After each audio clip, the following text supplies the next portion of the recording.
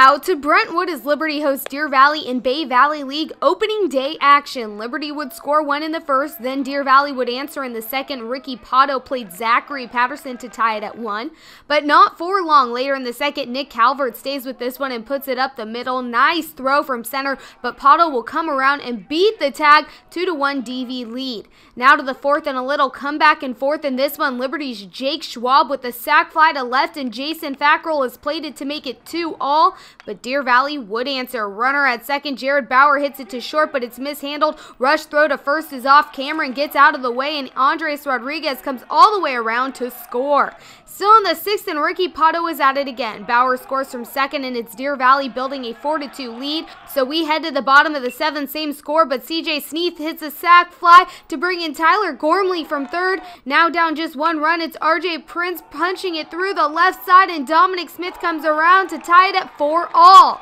Next up is Bryce Pribolinski, swinging bunt with a runner on second. Bryce hustling down the line. The throw is off at first, and that allows Prince to come around and complete the comeback. Liberty takes the Bay Valley opener. 5-4 is your final.